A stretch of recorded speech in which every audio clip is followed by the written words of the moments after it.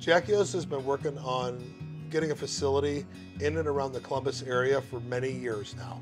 At the top of our the business plan that we've always worked on, my #1 sentence is, there are more Ohio University Bobcats living in greater Columbus than there are humans of drinking age in Athens County. I mean, that is a huge statistic. It's a huge number, and the majority of people would never know that, let alone maybe even believe it, and that's the reality. Aaron, it's been like great working with you and the SBDC through this process, because working out that large projection sheet, you know, it's something that I understand how to do, but not as well as you do, not as well as, you know, the tools that you have at your disposal were really helpful in pushing that through.